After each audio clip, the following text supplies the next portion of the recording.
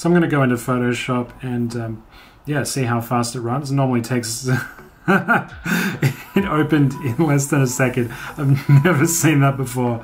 Oh my god. They look unassuming, but these two laptops change two major things that we think about laptops. One, computing power, and two, battery power. And it's all thanks to what's inside, Apple's new M1 chip.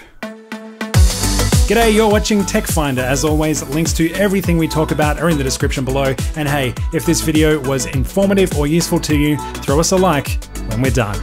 The M1 chip is a system on a chip, which basically replaces the Intel processor and graphics cards found in pretty much every Apple computer up until now. It means that Apple has full control over software and hardware and how it interacts, allowing them to make a much more efficient computer. They've been doing a similar thing in their iPhones and iPads for years. This is just on a bigger scale. If you want more info on the chip and what it means from a technical perspective, there are people who are far more qualified than me who go into great detail about it. I've left some links in the description. What do these laptops mean for users like you and me though? Let's start with computing power. It's ridiculous. Both laptops are essentially the same inside. The Pro just has a few extra bells and whistles and most importantly, a fan so it can run at peak performance for longer. But as you can see from the average Geekbench scores, they're pretty much the same. So I'll be reviewing both at the same time in this video. What these Geekbench scores also show, both laptops have outclassed pretty much anything Apple's done before besides the super expensive iMacs and Mac Pros. Remember, these are basically Apple's cheapest laptops, and they're holding their own against Apple's most expensive desktops. That's pretty wild. In my own real-world testing, I use the intensive apps that I use every day, which is video editing and photography stuff, and I was pretty impressed. The M1 version of Photoshop opened super fast and didn't miss a beat when I was editing complex images. Same goes for video editing on Premiere Pro. I was blown away at how easily it just plays back heavy 4K footage. Even my ridiculously expensive PC slows down on that sometimes.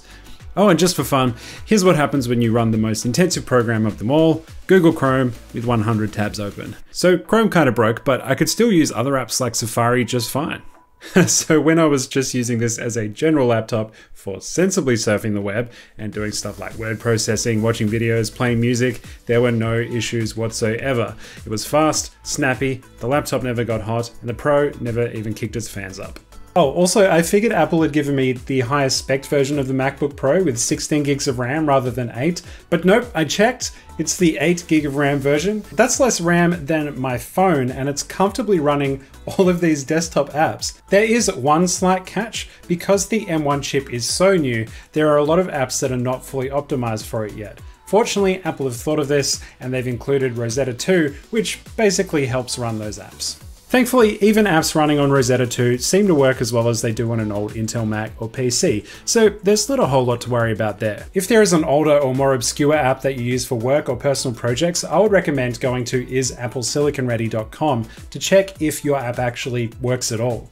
Speaking of optimized apps, a cool side effect of this Apple chip is that iOS apps work on your computer now, and you can, in theory, use them on your desktop. I was excited to try this out, but it's not that good yet. It's opt-in for iOS developers, so a lot of apps just aren't here, including stuff like Instagram, which would have been nice. Also, the experience with each app that is present is a bit hit or miss. Some just straight up do not work properly without having that touch interface. Still, it's a cool feature and I look forward to seeing it get better over time, hopefully. Another piece of the MacBook that apparently benefits from the M1 chip is the webcam.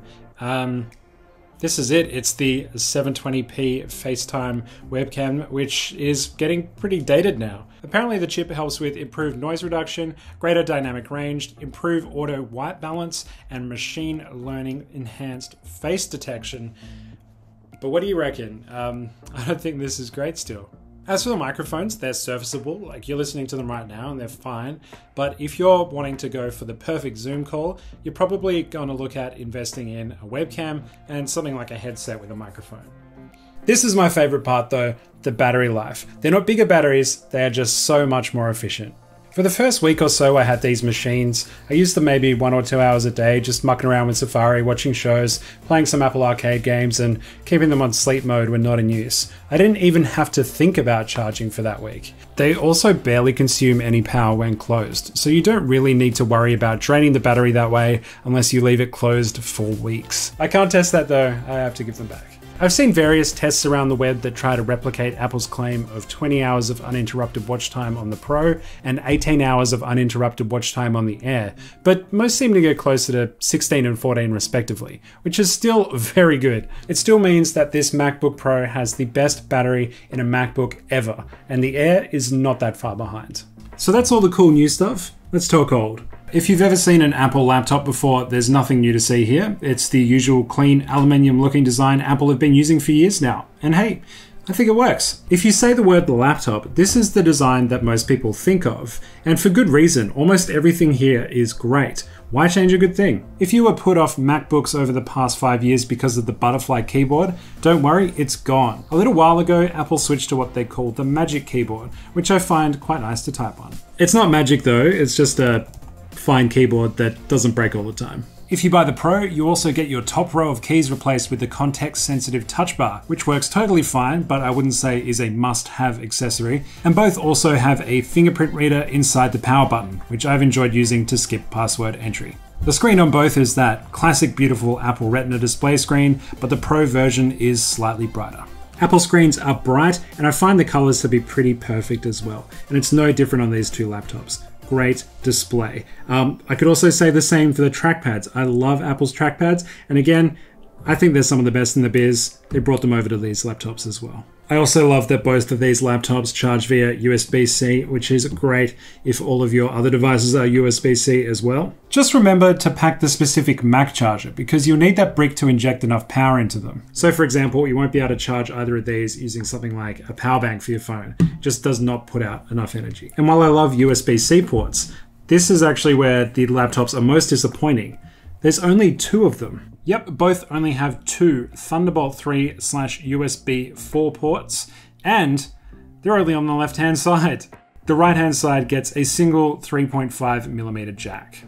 I don't think that's enough ports at all, especially when you consider they're also used for charging. Yes, I know you can get dongles and that might solve most people's problems, but you can lose those and they do have their limits. For now, I'll leave it at 2 ports is not enough, but I want to go into more detail on that in the Pro versus Air, which one should you buy video, which is coming out soon. So make sure to hit subscribe if you want to know when that one drops.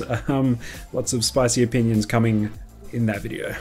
Now, just a quick shout out before I give you my final recommendations. If you need a second opinion, I highly recommend going to finder.com and reading Alex Kidman's reviews of both the Air and the Pro. He reviewed them separately. He has slightly different thoughts to me, so worth checking that out if you want a second opinion. Links to those are in the description. And also, if you decide that these laptops are for you, there are links to purchase those in the description as well. I think these are well worth picking up. Let me elaborate. If you're in need of a small, lightweight laptop that can do everything you need, I cannot recommend these laptops enough right now. The battery seems to just last forever and everything just works so quickly and seamlessly. Surfing the web and watching videos is a breeze, but once you start delving into creative programs like Photoshop and video editing tools, it just feels game-changing to be getting those speeds on a device this size. Once you factor in that iconic Apple design with the beautiful screen, the really good trackpad, and the functional keyboard, yeah, these are some of the best laptops I've used in their price range to date. It's a shame about this webcam though. The fact that these only have 2 ports is really putting me off wanting to purchase one as a sole personal computer, but if I was in the market for a laptop that I just needed to throw stuff at and know I could rely on it, I would be picking up one of these M1 Macbooks in a heartbeat. But which one should you buy? Well, I actually had to make a second video about this because it turns out I have a lot of thoughts on the subject.